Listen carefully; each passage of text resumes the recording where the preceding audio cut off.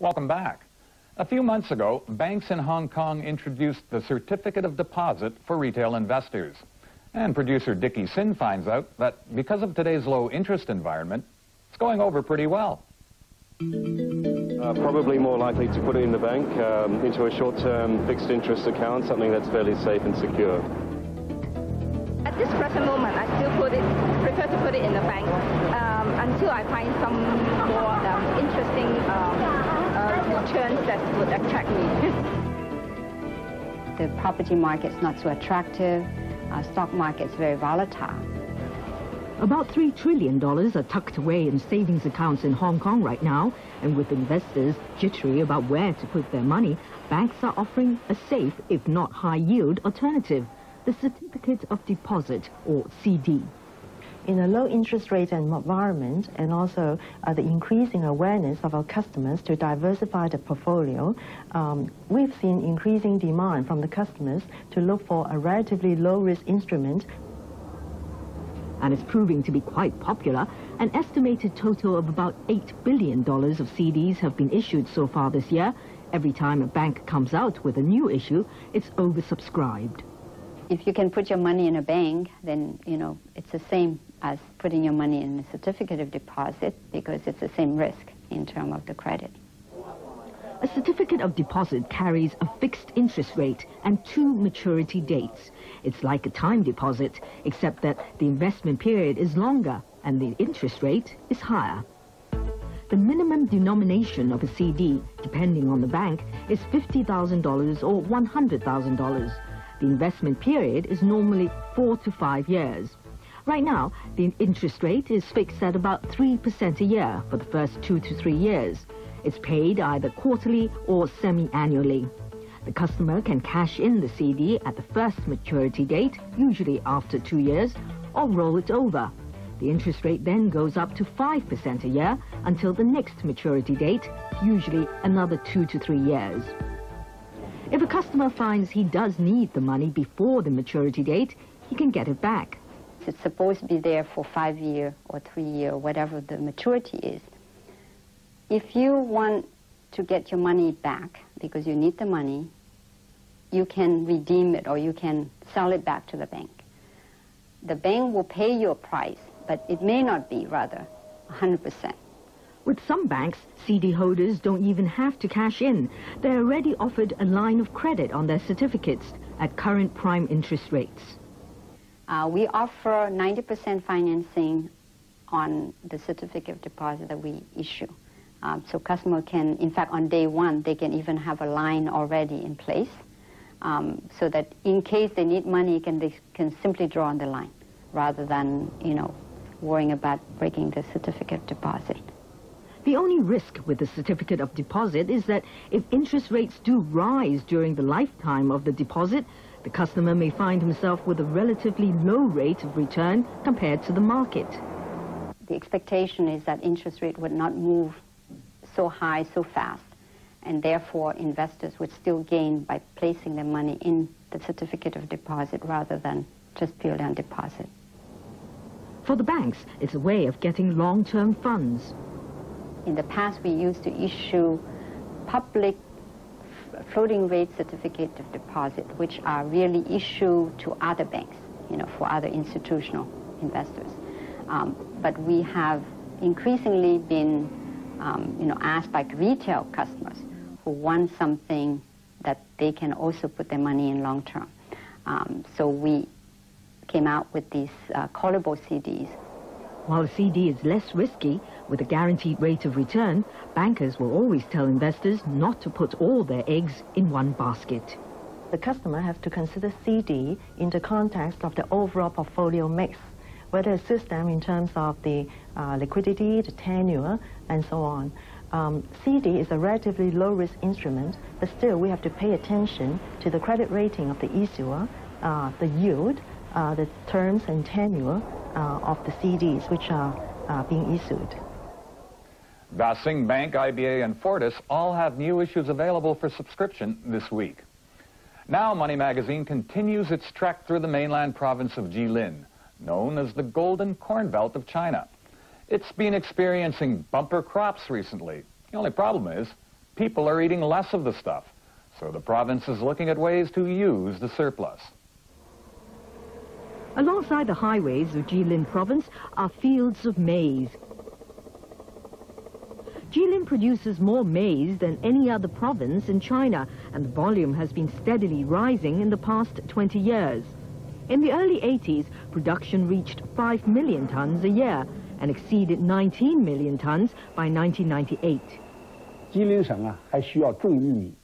Jilin grows maize, but they're not for the people to eat. It's for the security of the country's food supply. Our country has a large population. We can't rely solely on imports to keep our food security.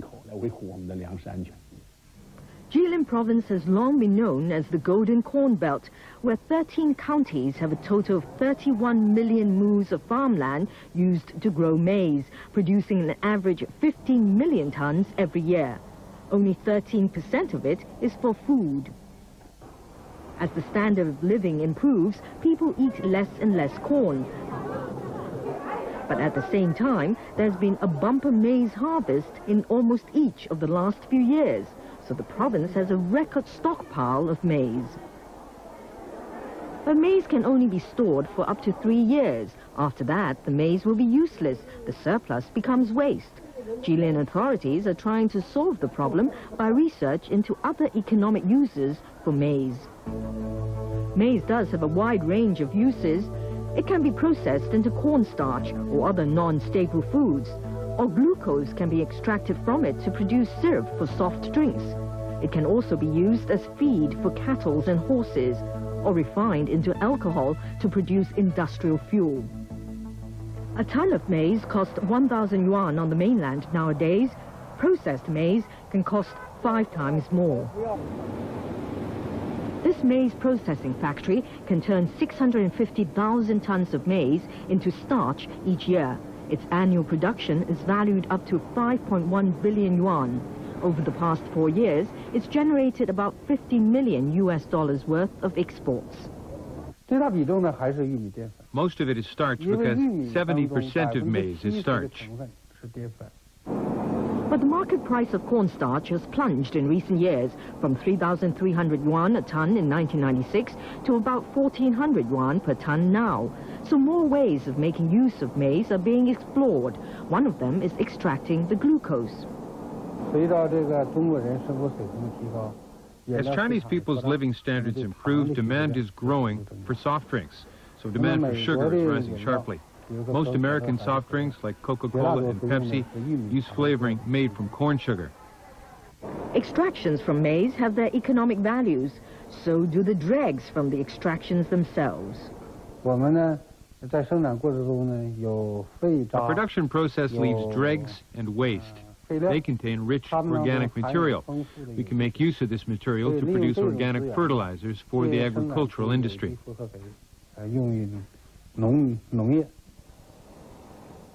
A few years ago, Jilin authorities promoted environmentally friendly agriculture.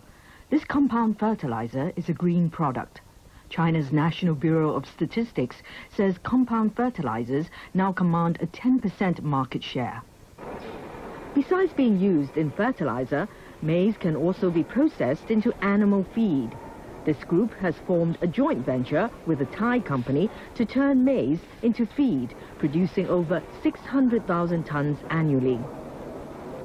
This year, the company signed orders with 570,000 farming families to purchase from them about 7 million tons of maize for processing.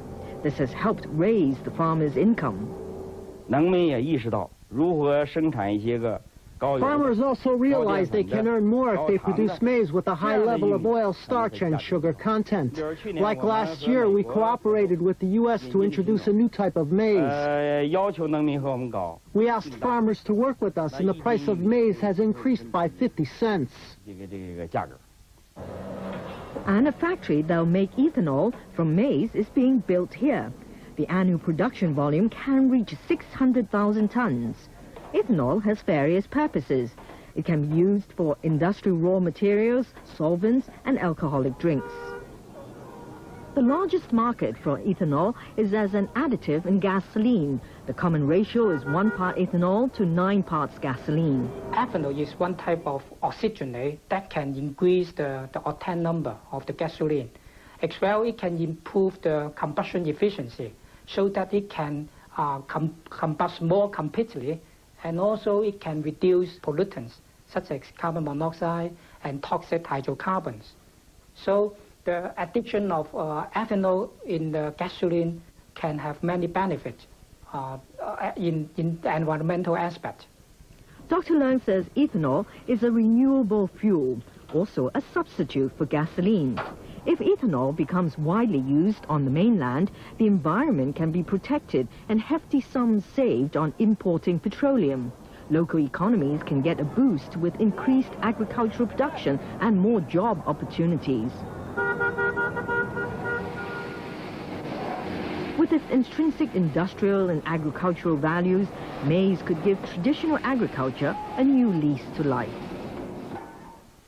And that's Money Magazine for this week. Thanks for joining us. Good night.